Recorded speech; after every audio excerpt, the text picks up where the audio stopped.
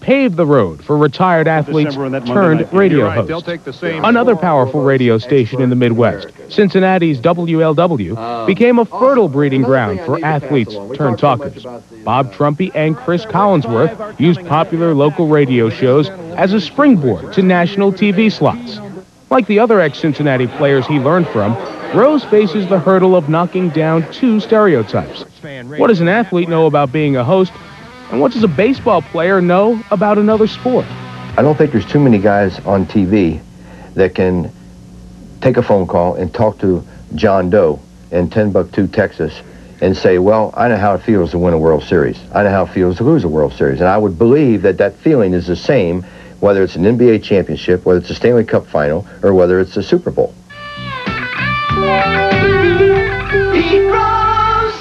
If talk radio's about unique personality, well, Pete's a natural. Only one man has more hits than anyone in baseball history and has been suspended from the game for life for gambling and has spent 5 months in prison for tax evasion. Well, what's up, Bill? Hey, is that Paducah, Kentucky? Yes, sir. Little small-time fun, but yeah, that's close to Marion, Illinois. Excuse me? I think Paducah's close to Marion, Illinois. We're about, I think you stayed there a little while. Yeah, I lived there for 5 months. I was a resident of Illinois for 5 months. Okay. And I don't want to talk about that. There's not too many guys, and you agree with this, who have been through what I've been through and can talk about it. I mean, Mike Tyson can talk about some things I can talk about, and so some other guys can talk about things I can talk about. But most of the things that I talk about, and there's certain things you don't like to talk about, but you have to address them if the topic comes up, that you can talk from experience. Rose's near quarter century as a big league player and on-field style led to friendships beyond baseball with people like Bobby Knight. Invariably, those friends become Pete's radio guests, creating a dilemma that all players turned host face. Do they avoid asking a friend the tough or uncomfortable question? I don't think so, because I'm going to attack him or her from a fair angle. I'm going to give him or her benefit of the doubt. Don't blame baseball because Darryl Strawberry did not get a prison sentence. And if you want to know my beliefs on that, I wouldn't wish anybody be sent away for a month, a day, an hour. And I'm just hoping as a baseball fan that Darryl Strawberry understands that he got a huge break and he takes advantage of the huge break. Life is too damn short to be screaming and hanging up with people and calling them names and stuff like that. I mean, radio business, it's not the WWF. I mean, radio is entertainment. People are sitting in their living rooms or sitting in traffic. They want to laugh. Are you a talk show host, or are you Pete Rose talking sports with listeners and athletes?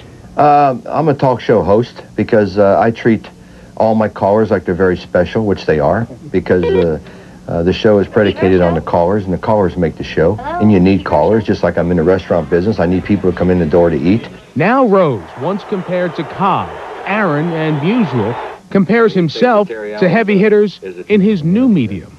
Take G. Gordon Liddy, take Rush Limbaugh, take Larry King. They're all three one thing. They're consistent. And I'm consistent in this business, just like I think I was the most consistent baseball player ever. I didn't always have a good year, but I never had a bad year. And I think I don't always have good shows, but we try to put it. I want to have the best talk show in the country. My name is Pete Rose. Thanks to you, the listening audience, and thanks to you, the callers. Until tomorrow night, have a great one on the Sports Fan Radio Network.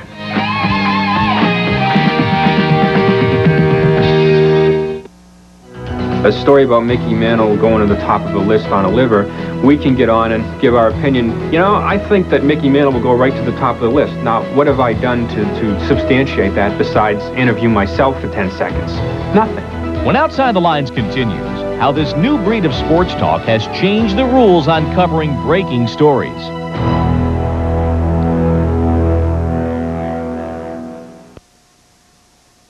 At Havines Dodge here in Louisville, our service department operates on a team system. This means faster and better service for you, a more personalized and friendly relationship with a team manager, a master technician and his team members assigned to your car for the life of your car, and you can be confident that our service department will fix your car right the first time at a fair and reasonable price at Havines Dodge in Louisville.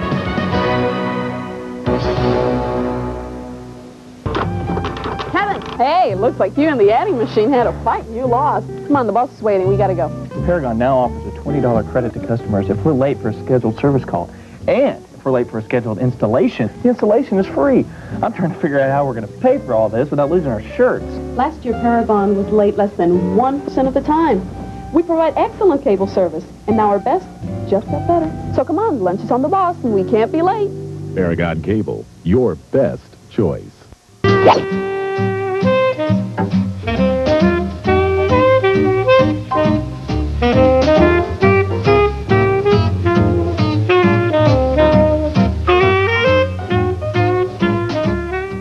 Ever since I was a little kid, I dreamed about winning the Stanley Cup.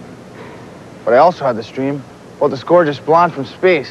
And she came down, and all she really wanted to do was... Cut! What? Let's stick with the hockey dream for now, Darren. Sports radio can be opinionated and volatile, but above all, sports radio is immediate. And that immediacy has changed how all media covers breaking stories. As Shelley Smith reports, it's also affected the relationship between the established media and sports radio, the new kid on the block. KJR Radio in Seattle reports that Carl will return. The team would not confirm this. You go to bed at night in the newspaper business not knowing if what you wrote is still timely 8 hours later when people are reading it. Here you know it because it's instantaneous. Michael Moore was the heavyweight champ. Tonight, he for now is out of the sport. Moore telling WJR Radio in Detroit last night that he's not going to fight again. What you do in the newspaper business is you react. You don't pretend like you broke the story, but you take it 2 or 3 steps further. New York radio station WFAN cited unidentified sources today claiming that Keenan's messy exit from the Rangers coaching job was the result of a conspiracy. Sports Talk Radio has been able to sort of be the first medium to deal with the actual how, why, what of the event. Sports news stories are not only broken and reported on talk radio, they are used as material for sports talk hosts on shows which run for hours. This uneasy partnership of news and entertainment can cause friction in the media community of a city. It's a terrible thing, but it's the way the world works, and I'm going to tell you right now, Mickey Mantle, my hero, he's going to have a liver in a couple of weeks. I guarantee it. And then you call me and tell me how it's fair. Because it is not done. The people with the status and the money are the people that get what they want in everything they do in the world. I have no way of knowing what might the truth really be in this. The doctors are insisting that the reason he was moved up on the list is because of his condition. While the newspaper reports on Mantle were dated by the time they hit the stands, WIP's overnight show had not only confirmed reports that a donor had been found for Mantle, but it started analyzing the situation. Well, that's the advantage they have, is that we come out once a day and they have immediacy. I am delighted that Mickey is, as we speak right now, apparently in the operating room getting the new liver, even as we speak. And I hope he lives to be 200. But something just doesn't feel right about it. Sports talk radio not only has immediacy, it has opinions, often outrageous ones. WIP host Angelo Cataldi, a former investigative reporter for the Philadelphia Inquirer, and his partner Al Morganti have adapted well to the looser world of radio. While Mantle was undergoing surgery, they debated the ethics of his situation.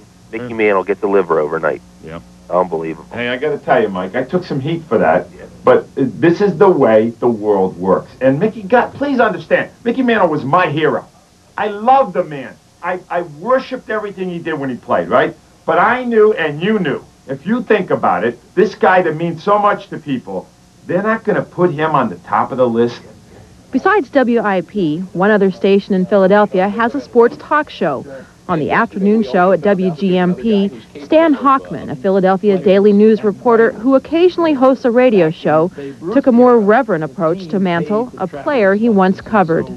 Sat there and a semicircle of writers would form around, but you had to give him room because he had to stretch out those aching legs and the ice would melt and form small puddles. It's a compelling story from so many levels. The true baseball fan who knows Mantle's place as a Hall of Famer in the game, and then the other aspect, the ethical, moral aspect of Mantle moving to the top of the list for a transplant, creates all sorts of debate and lively discussion. But that need for debate and lively discussion can play havoc with such traditional journalistic principles as fact-checking and balanced reporting. We can get on and give our opinion. You know, I think that Mickey Mantle will go right to the top of the list. Now, what have I done to substantiate that besides interview myself for 10 seconds? Nothing. Now, if I work for a newspaper and I still write 3 columns a week for a newspaper, well, I have to go check with all the authorities, get all the background, get one side, get the other side. The worst thing that happens to a reporter in any field, if the reporter gets to be a celebrity himself and becomes an entertainment person, and that then isn't going to tell you much about the sport. It's going to tell you about the performer, and that cheapens the whole process. So it's bad journalism that's commentating, but you don't find out what's going on. Are you a sellout? In a way, yeah, I am. I'm not going to tell you that I didn't leave newspapers to come where the money was better and the freedom was greater.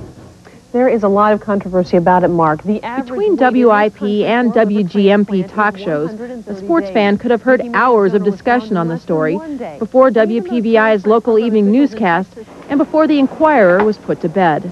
Both outlets insist that the extensive coverage on talk radio does not play a major role in their news-gathering efforts and defend the validity of their medium in this multimedia world. Well, we just do our own thing, and we don't really concern ourselves with what anybody else does. What we can do is give people the ability to see Mickey Mantle when he was a player, when he was in action, what he looked like a year ago. The last time he was in Atlantic City, we have video of that. We're able to bring resources from the national desk, from the national staff, from the sports staff. We have a columnist doing a column for tomorrow. The national desk is doing stories. We have one of our medical writers doing something. So, you know, if you want content, we have content. You know, if you want volume, you listen to the radio and you get volume. I did this for 18 years, so I was on that side of it. So they kind of teach you how to look at a story maybe before somebody else can see the full form of the story and get in with it. And we can do that. Once in a great while, we'll surprise people by actually being, you know, ahead of the competition. The Inquirer has been on your doorstep every day since horses were pulling carriages around the streets of Philadelphia. Long after WIP is, you know, playing golden oldies again, the Inquirer is still going to be on your doorstep. Sports radio may be peaking. Radio is traditionally a business of cycles, and sports talk radio is running full bore. There's also no guarantee that stations can make more money with this format. Some stations, like WIP in Philly, feature now not so much sports talk as guy talk. Opinions and controversy have always been a big part of sports, always have, always will. What we'll be curious to see now is if the opinions and controversies that shape sports for the next few years are reported by sports talk radio or are because of it. I'm an inventor of one of the world's strongest fibers, Kevlar. I started the work in 1964. It proved to be a time of great joy, of frustration. We called it Fiber B. Kevlar is 5 times as strong as steel. It's used in ski, racing, in helmet, golf, tennis rackets, bullet-resistant vests. I'm still working for DuPont. Every day is a new learning experience.